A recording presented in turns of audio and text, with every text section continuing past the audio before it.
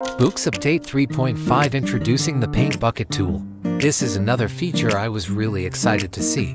You can find the Paint Bucket icon in Options. Tap on it to activate the feature. This function makes full use of Boox's color reading screens. The Paint Bucket tool is great for coloring shapes. However, the shapes have to be enclosed in order to do a fill. Let's draw some shapes for coloring with the help of Boox's new Smart Scribe feature. We are now ready for some paint fills.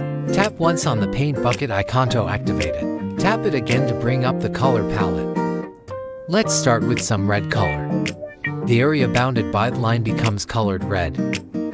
With the Paint Bucket tool, you can rapidly add color to your sketches and diagrams with just a few touches. It's the visualization tool for charts, diagrams, and organizing notes.